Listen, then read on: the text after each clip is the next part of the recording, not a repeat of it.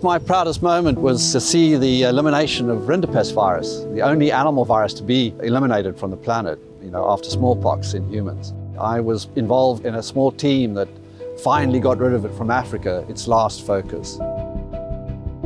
Hello, I'm Professor Richard Kock, and I'm the new Editor-in-Chief of the Cambridge University Press new journal, Research Directions in One Health.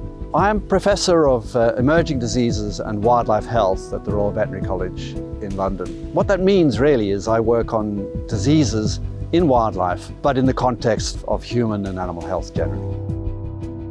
So the options that we have in terms of articles is to really go from the macro to the micro. And what I mean by that is that we have big issues, social issues, economic issues, climate change, all sorts of things, down to the really detailed microscience, particularly genetic sciences, which have exploded and have brought us great benefits, but also risks. And we need to sort of connect the two, in a planet that's evolving so rapidly.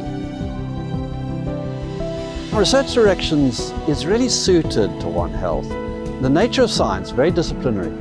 Language between different disciplines is actually difficult sometimes, but this allows people in a common space to talk to each other, and I think this will generate a better understanding.